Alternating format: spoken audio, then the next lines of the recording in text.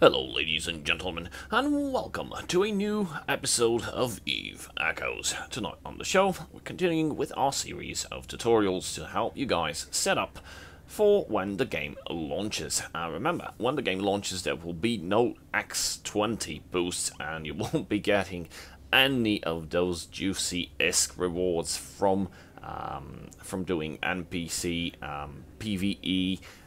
Basically right now you are getting, for example, from a rat that would normally give a 90k ISK, you are now getting 1.8 million. Yeah, that's 20 times normal reward. So I'm going to teach you. Of course, we've already talked about hauling and how you can make money AFK, actually offline. We're going to talk today about yet another method that I should have probably made a tutorial for a long time ago. Another way to do offline ISK, offline money, and basically either get rich, but the amount will not be sufficient to provide for that amazing boost and get you that juicy plex to transfer from alpha to omega, but it will help you sustain your own economy if you decide to run solo. Although I would not recommend going solo in this game. There's plenty of corporations, there's plenty of people and alliances recruiting people. You might just as well embark yourself on a journey into a low-sec or null-sec with a group of people and try to make that piece of space your own. So we're gonna talk today about planetary interaction, which is pretty out of the box. It's very intuitive and it's pretty easy to set up your own planetary mining complexes. Let's call them that. Compared to EVE Online, this is much more simple. In EVE Online, you have to set up on multiple planets, of course, same as here. But there's multiple tiers of planetary resources. Some of them are raw, while for the most, let's say, most expensive ones, the ones that are required for Tech 2 building, manufacturing, you need to set up alongside the miners that extract from the planet itself. You need to set up like some laboratories and some refineries and some production plants on those planets, and you need to be active enough to collect stuff from one planet and put them on another planet to start a reaction combining 2 or 3 components to form something of a higher grade. Now in EVE Echoes, things are way more simpler than that. Why? Because planetary interaction, here it's called Planetary Production, just relies on the basic of materials. For example, we're looking at this system. We've just entered from the main menu, which is located right here, and it's in the Planetary Production. And we're looking at the planets in this system. In order to look at a planet in a certain system, you need to be in that specific system. But you can switch when you're trying to manage your planetary stuff. You can switch between the systems you've settled on. You don't need to be in those systems. Remember that. So it just takes the one trip to set up for the planet to be in that system, but afterwards you can just manage them remotely.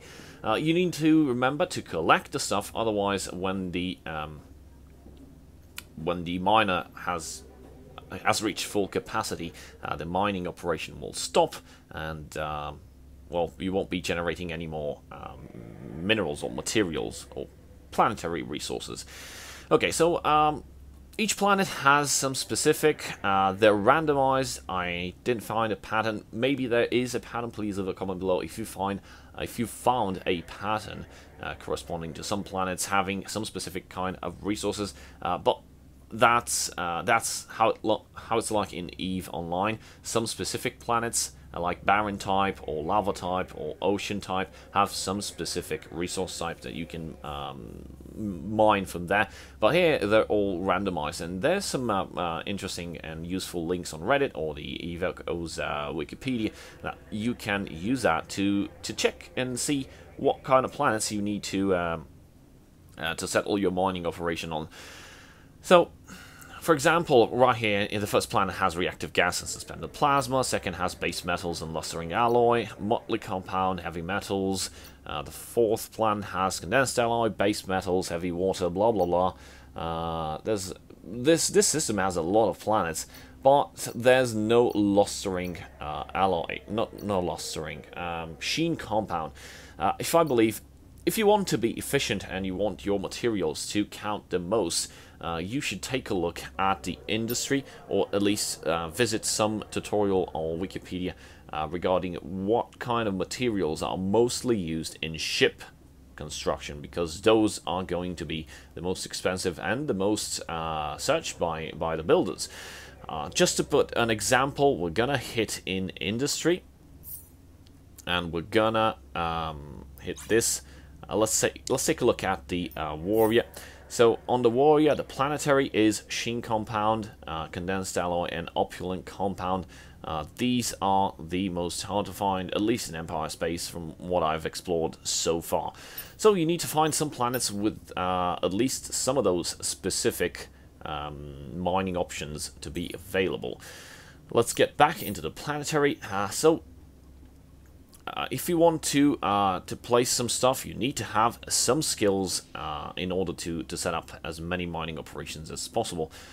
I wouldn't recommend investing too much into planetary if you're going into military, but they're a good source of income. So let's head over to skills, and right in the right side of the screen you have the industrial technology and mining. No, it's not in mining. I thought it was here. Applied sciences, no. Social science, no. Okay, here it is. So it's in natural science, and the tab is called Planet Management. I think it was put into another tab in a previous beta. Maybe I'm just not remember it correctly. So we have planetology in level 3. You get planetology level 3 by default if you complete the advanced tutorial. Remember that. It can help you pretty much, and we've talked about in a previous episode. So planetology, basic knowledge of planetary interaction, master it to increase planetary interaction efficiency. Planetary production launch time, 30% increase. Max mining array +2 for level 3, and planet yields cargo hold +100%. Let's train this to level 5, and let's just complete this. Thank you. Now if we go over to the planetology, we see an increase for 200% in planet yields cargo hold, meaning you have more space to just mine and leave it offline until you decide to go and collect it. Max development planets +1, you get an extra planet, and 4 mining arrays. Now, if we go into the advanced, you'll see that for level 5, you'll get, actually you can visit this button and it'll show you for each level how much boost you get. So we get another planet for level 2, and another planet for level 3, and 2 more planets for level 4, and 2 more planets for level 5. And with the expert, you just gain a shitload of planets as well, plus mining arrays and planetary cargo hold space. That's a lot of space, so you can basically just leave them idle for, I think, like a week or so. Just don't bother with collecting them. Just be sure to have an industrial ship to go and grab everything and either bring them into a station and regional delivery them to the nearest ITC, or just hold them yourself to the nearest ITC, and you can check for the prices, and you can basically just decide where you want, and you can even set up a contract for your fellow haulers to carry it either to Gita or whatever you want to sell them for maximum price. And if you're in a corporation, remember, you can mine this and trade them to the builders in your alliance or corporation, and they can build instead ships, modules, drones, whatever, and they can give you back like a lot of stuff. But mostly in corporation and alliances, everything that comes into the corporation is usually spread around to its members, because all the stuff gets put in the corporation hangar or alliance hangar, and it's up for grabs for anybody. Of course, please don't abuse them, because the audit should maintain a let's say a notebook of what you take, and if people see you abuse that, they'll probably remove your roles. So that's pretty much it on how to invest in skills. I wouldn't recommend going into level 5 if you're not into industry, but level 4 should give you plenty of ISK generation to help you in your journey, of course. So let's head over to the planets themselves and see how we set up a planetary mining facilities. Let's set up on this one. So we place a development array. Before we set up, well, whoops. I wanted to show you guys another thing. You can check in the description on the right side. As you can see, the motley compound here is rich, meaning you will get more yield. You will get more resources per minute of mining, or per second. I don't know the ticks exactly. We'll see it in a minute. Or in this case, condensed alloy, which is perfect. So let's place a development array here. Now, we're gonna mine this. Let's see. In Eve Online, you basically had to scan around for resources. Here, you don't need to. So you can basically just... We got 6 available mining arrays thanks to our skills. So we can put 6 in total, not on this planet, 6 in total on all planets. So let's just put 3 here, and let's confirm. And now, this baby is going to mine our stuff. Now, continuous mining is in progress, and it will run for 2 hours and 30 minutes. Remember to check on the Planetary Production menu here, and swap between your planets. As you can see, the planets that I've settled on will always appear here in the top left corner. And every time... you need to check here, because this continuous mining will go away, and when that happens, the mining will stop. So it requires a bit of interaction, but you will most likely enter and log in the game pretty much a lot. But alas, you don't need to do anything else except click this button, and this will increase to 24 hours. We'll reset the counter, and it'll just keep on mining. Now, there's no inventory here. Once the inventory will start to fill up, you can... Oh, there it is. We've just generated one quantity, one piece of a condensed alloy. So, in order to collect it, you just have to click launch. Now, of course, you can see that the planets being in the top left corner, it shows you all the planets that you have settled on, regardless if you're in the same system or not. So this helps you when you select between planets and you want to reach that destination, so you don't have to remember all the planets that you've settled on. You just click on that planet, set destination, and you can be on your way to go and collect them. Now, with mining settings, if you want to change or modify how the mining setup on a planet looks like, this is the menu you want to be in, and you can basically just add more or just reduce here. Let's increase to 6. We can confirm. It costs nothing to set up the mining operations on any planet, which is kind of neat. Hopefully that will not change. Let's check our wallet. So wallet, payment, collateral, yep. No money taken from your wallet when you set up your mining operations. In EVE Online, that would be a different story. Whenever you try to set up something, or you try to place a factory to combine materials, they cost.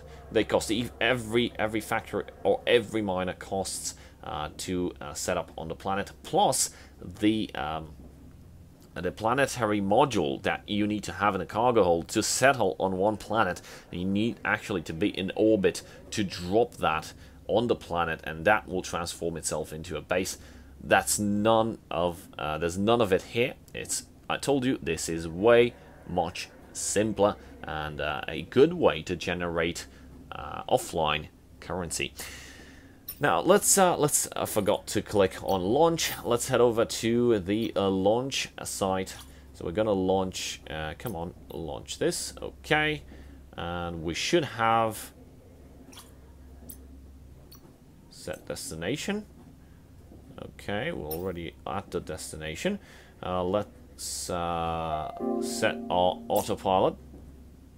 So what happens is once you have clicked on launch, a planetary cargo will be jettisoned, actually launched from the planet into space, and warp drive active. You can go and collect it. One thing that I would like to add, I don't know if it's viable or not, but I think somebody else can collect your stuff. Although that might come into conflict with the fact that you cannot do piracy acts in Empire space, meaning you'll probably not be able to loot the containers, but that will not apply into low-sec or null-sec. And if people tend to just launch them and then travel to that specific location, some other people might just come and take them for their own means and purposes. So we are at the cargo container. It's a planetary container. Let's loot all, and that's that. That was pretty easy. And now we have 5 copies of condensed alloy in our cargo hold, which can be used for manufacturing, of course. Now, as I mentioned, you can either trade them to your corp mates and have them build stuff, or you can sell them on the market for you, or if you are into industry, you can use these to build your own crap. That's pretty much it from Planetary Interactions. What can I say? It's going to be a viable solution in making offline mining alongside the hauling. I've already talked about in the comments on some of my videos, trying to explain how you can actually benefit the most from planetary and, of course, hauling. You can have a hauler, you can have this planetary run for quite some time, and then use a hauler to go and grab them, and then on your way to the ITC, if you want, like, to if you're settled near an ITC, which is not GiCa.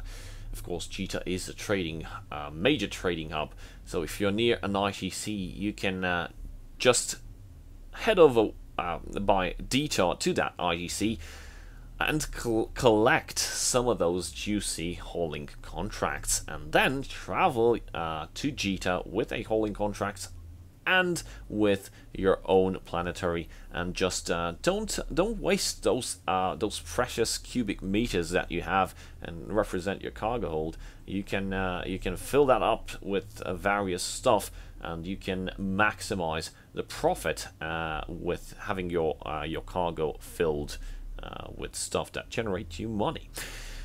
Thank you guys for watching. Big shout out to my channel supporters. Guess I'll see you next time. Cheers.